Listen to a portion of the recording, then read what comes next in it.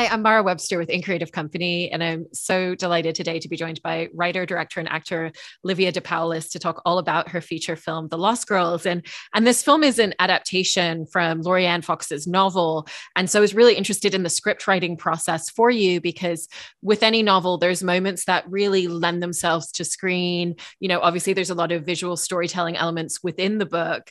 And then there's things that just don't translate as well. And so what was that journey of really kind of going into the weeds with the book and finding the things that worked as a direct translation and where you needed to kind of allow yourself that freedom of interpretation a little bit more?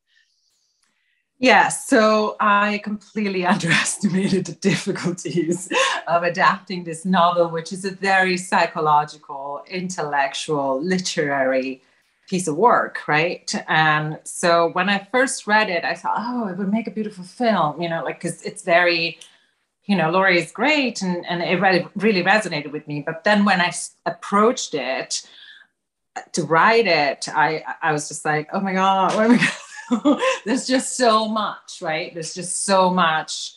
The story is much longer. It takes a lot of turns that you just can't, you know, you can't fit it in in an hour and a half. And also being, in a way, it's a book about the power of imagination, and it's a movie about many things, amongst which the power of imagination. So, you know, you're trying to tell the story of something that's happening in the mind, right? And so that's difficult.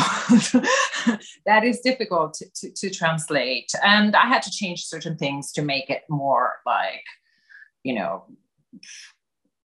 easy to you know, action based. Let's say it's not really an action based film, but it's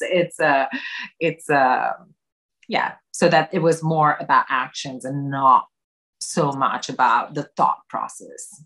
Because the book is very much like about the thought process.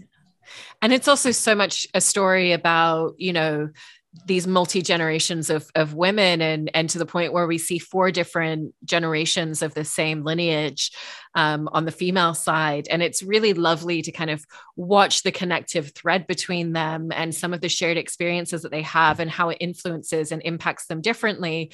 And they're all their own characters. And yet, you know, with any family members, you know, you're always a product of your parents and things that you inhabit because of them genetically, because of the way that they raise you. And so how did you approach where you wanted the linear thread and the connection between each of these characters and some of the similar traits for them? Yeah, so that, you know, it's in the book, and it became very personal to me. It really got me to think about my own lineage and my, you know, the women in my family. And it was just, it became very intertwined, right? The book was the starting point, and then it became very intertwined with my personal experience. And I took from, as I said, women in my family, and I merged that, my personal experience, with the book. And it's very interesting because in the end, when Laurie saw the film, which is in a way very different from the book, but she was like, oh my God, you really captured like exactly what I was, you know, what I was saying in the book, even though you did something different with the material. And I think that is, you know, that was very fulfilling for me. And I think it was also very fulfilling for her to feel that her writing was really received, right, by another woman from a different country with a different background, different generation, different everything, really. But we really had this, we met, right? It's like almost as if the women in her family and the women in my family met through our work, right? So yeah, yeah, I'm happy with it.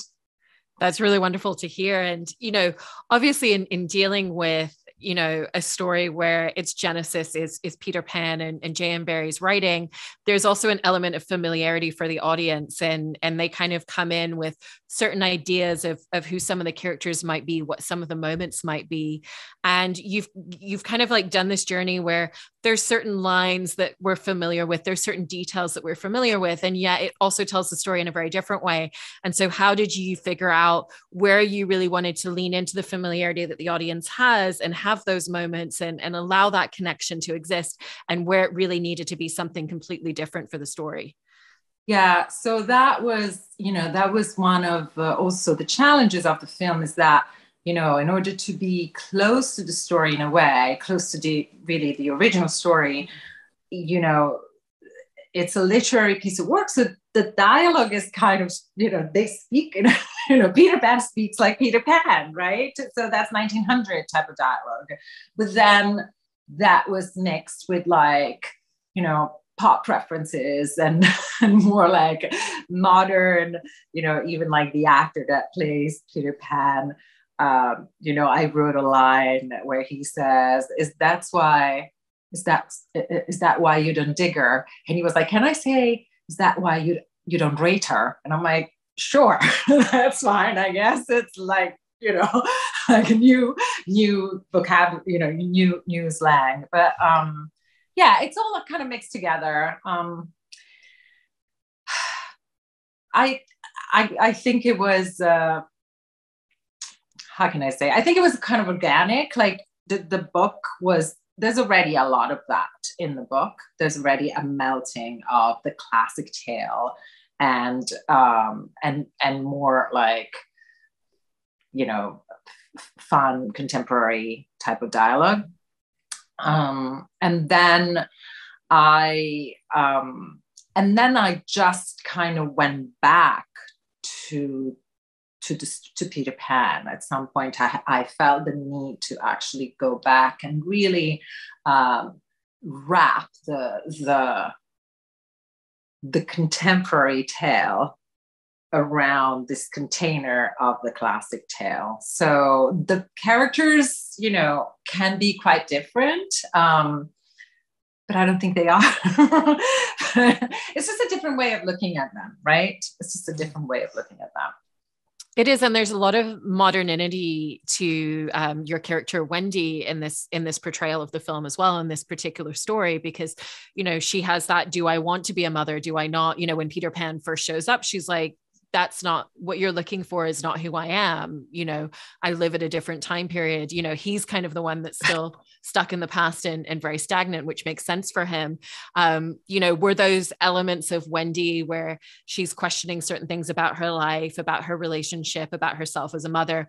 Was that very much kind of all elements which came from the book, or were there added aspects that you really wanted to build in to flesh that out as well? So in the book, actually, there are like 5 generations of women. I tried to have 5 generations. Like, there was no producer that was going to do that. Like, they were like, this is way too many women. It's confusing. This is too much. So obviously things had to change, right? And in the story, in the book, let's say that teenage Wendy is, the book is a feminist book, right? It's kind of a very, very third wave feminist book. And so it, obviously it raises that question. Why do you want me to come with you to be your mother? Like, this is, there's something wrong with this, right? But in my case, so that comes out when she's a teenager. But when Wendy grows up, it's more, again, it became more like a personal thing where I'm like, I feel that women are our generation, are less automatic into maternity. Right? Before it's kind of a given situation where you just do it.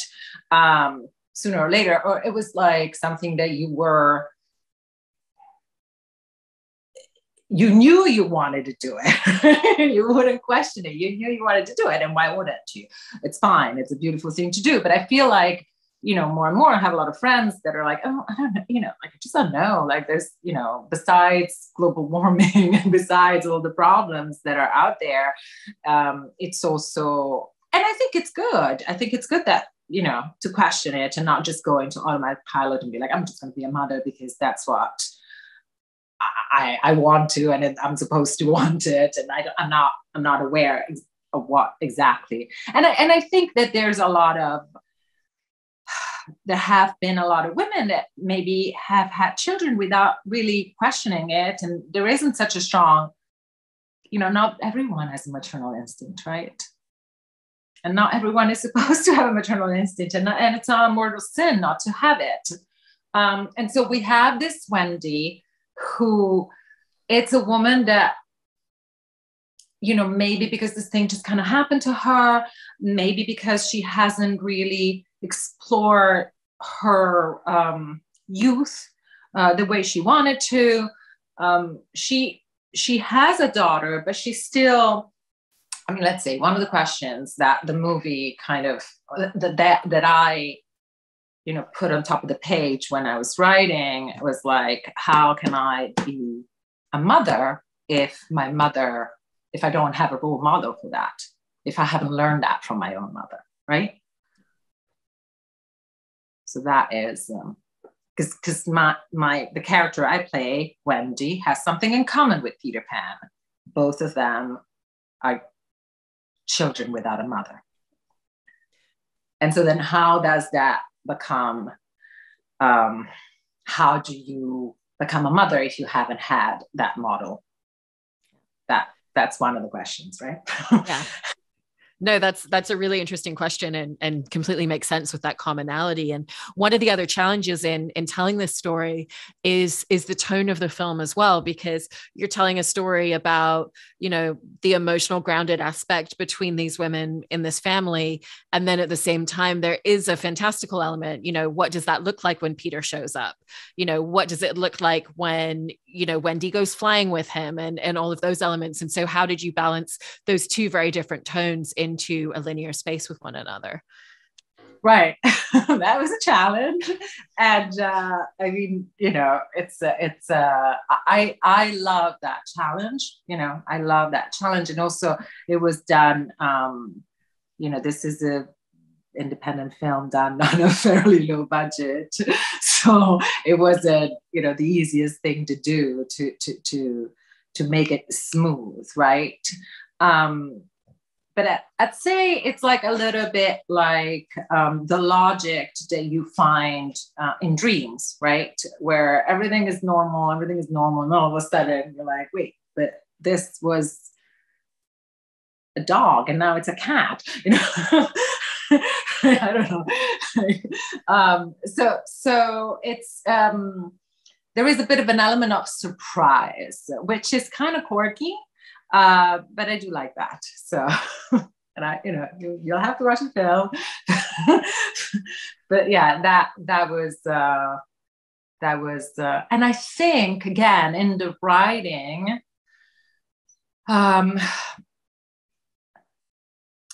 because the script was still quite descriptive and used an imaginative language. Once we then got into the editing room, I was like, oh no, I'm going to make this work. But it worked. In the end, I'm very happy with it. But yeah. And in directing as well, when you do have those moments where, Peter shows up and maybe he's there, but maybe she's just having a conversation with him that she's considering in her mind as she's discussing certain things out in a field, there's the visual aspect of what that looks like. And that's very different to when Hook keeps showing up, because that's a very different presence when he shows up in her mind to when Peter does. And so how did you come up with the visual language of what these moments would be where these characters show up in the real world for her and have this fantasy element, but in very different ways? Yeah, so I'd say that when Peter and Hook show up in her childhood, it's all pretty real, right? It looks like she's in a different place and she is, and he shows up in a room like Peter Pan. There's the shadow, it's like Peter Pan. And Hook is like Hook. Although they're, both characters are different from the fantastical adventures in Neverland, because it's again a little bit more psychological interpretation of these characters, right? So then when they show up in her world, then it becomes kind of a little like hallucinogen, right? A little bit like, okay, is this happening or not happening, right? So it's a little bit visually, it's more, we use different lenses, and it has a very different feel. Also because, these things, the ideas that these things that, really make you fly, make your imagination fly when you're a child, if they persist in your life as an adult, they tend to be a distortion of your reality, and they might create a problem in your process of development as a human being and as a woman, right? Yep, absolutely. And on a separate note, I also wanted to talk about working with the cast. I mean, you've got a really, really wonderful cast in this film, and you're working alongside them as a scene partner as well as directing them. And you also, bring such a wealth of experience from your own acting career in the communication that you have, and kind of really knowing exactly the language to speak to them in. What is it that you're asking from a scene? Knowing exactly what it's going to take to get to a certain emotional landscape for someone in their performance. And so what was that language and communication and style that you wanted to have in your approach in the way that you worked with your cast as a director as well as a scene partner? I think that working with actors is what I enjoy the most, really, and what I feel the most confident with in my directing. I'm an actor's director. Right? I think we can say that. And I think actors so I took a ridiculous amount of acting classes in my life, just because I had a real love for the craft. And so I learned over the years that I think different actors need different things. And so it's a matter of figuring out what every actor needs, right? Because certain people need to be, need an approach that's more intellectual, and you just can say, this is what happened before, this is what's going to happen afterwards, and this is where you are. Some people, how are you going to direct Vanessa Redgrave? This is a giant, Hades, acting, properly acting, remembering your lines and actually acting. And I was just in awe there, right?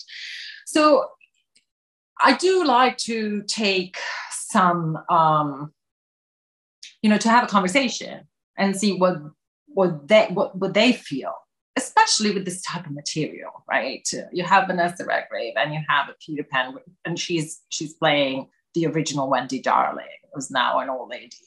I mean, she's going to know something about that character more than I do, right? So obviously, taking some inputs from them. And then there's a point where you have to be like, no, but this is a complex story and I need to kind of get what I need,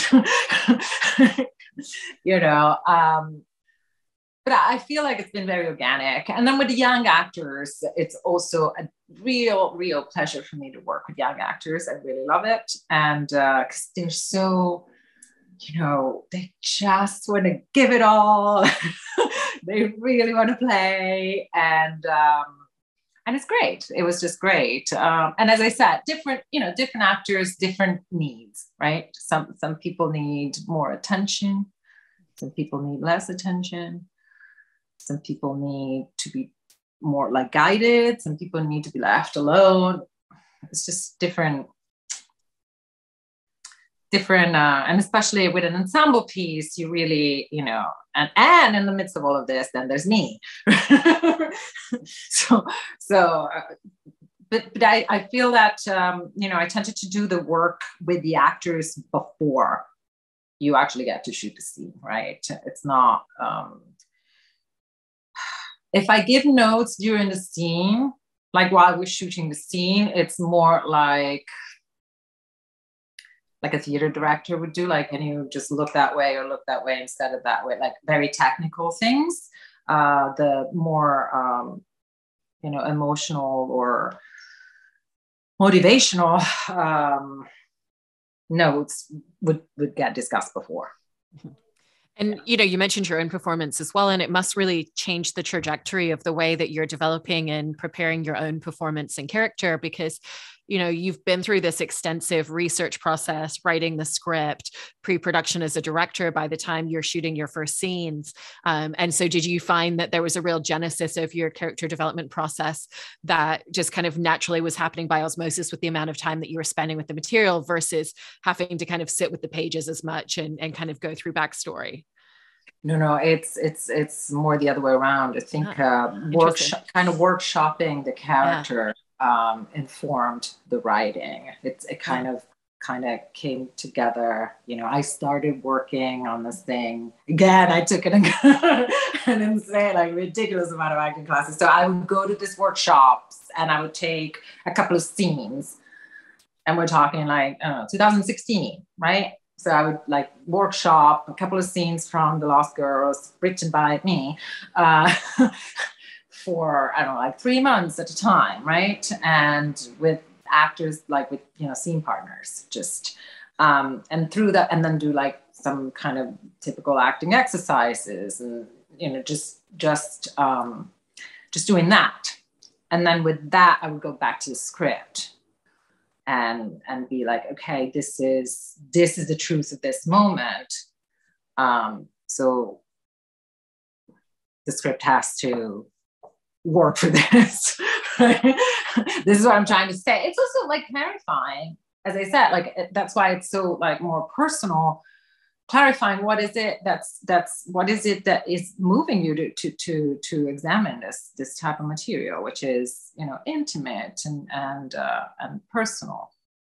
It's almost like two layers, right? There's the core, more emotional, personal, intimate stuff, and then there's a layer that's okay, no, but I'm also talking about this women, and I'm talking about women, and I'm talking about girls, and I'm talking about this, and there's the intellectual side and the more